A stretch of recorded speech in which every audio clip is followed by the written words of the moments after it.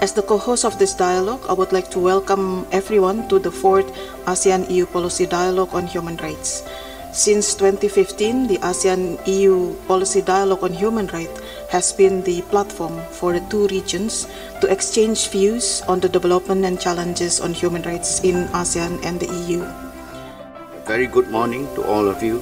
I am pleased to welcome you to the ASEAN Secretariat for the 4th Policy Dialogue between ASEAN and the European Union on human rights.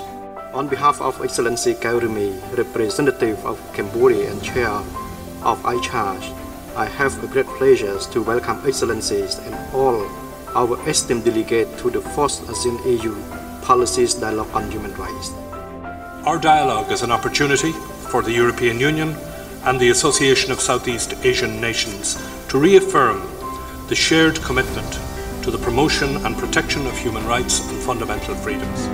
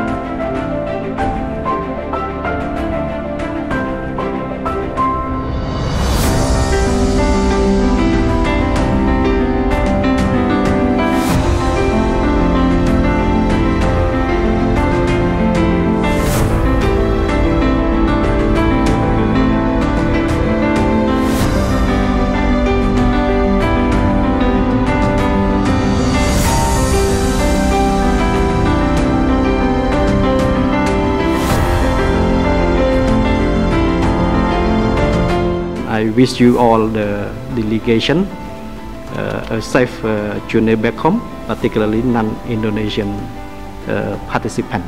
And we look forward to meet again in the next dialogue in Brussels. Thank you.